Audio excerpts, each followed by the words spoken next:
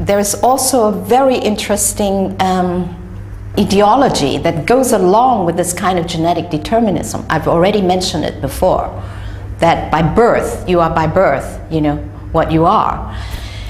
And it is something called the Darwinian theory, neo-Darwinian theory of natural selection, which again reinforces that.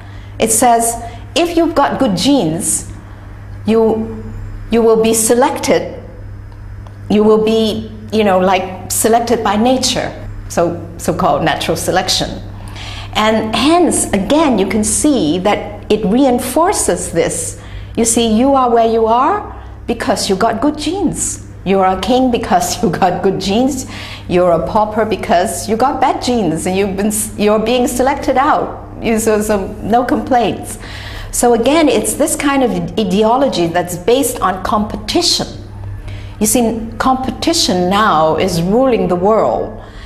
We have ministries of competition.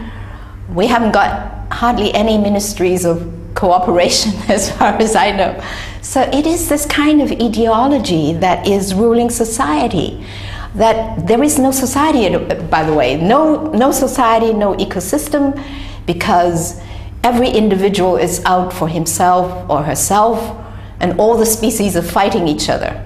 So this is a kind of horrible world in which, horrible Darwinian world in which we live.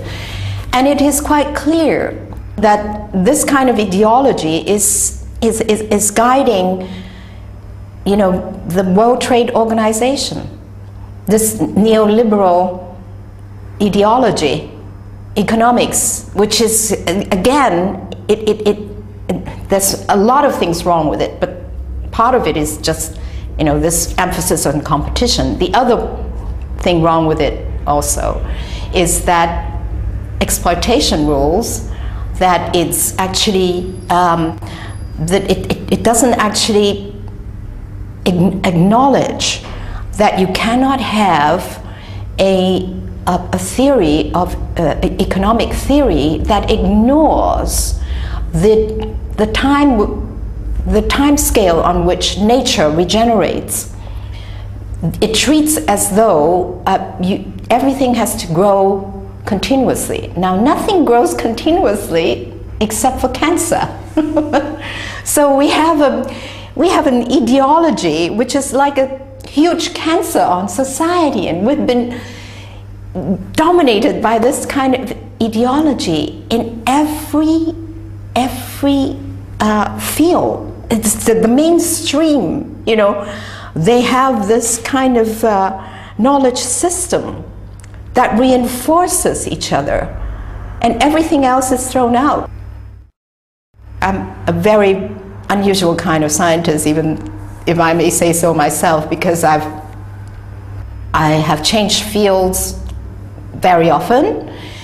I've I'm interested in art, I'm interested in literature, but wherever I go, well, anthropology, everything, you know, but wherever I go into each field, I find myself at odds with the mainstream. And I used to think I must be crazy until when I got old enough and realized that actually all these, they, you know, go like that together.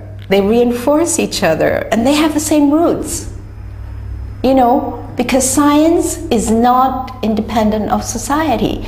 Like Darwinian theory arose out of this whole general ideology in Victorian England, where military might and, you know, competition and everything is supposed to be the thing that drives progress. You know, you cannot get away with it, from it. And so this Darwinian science then is imported back to support the rest of the knowledge system.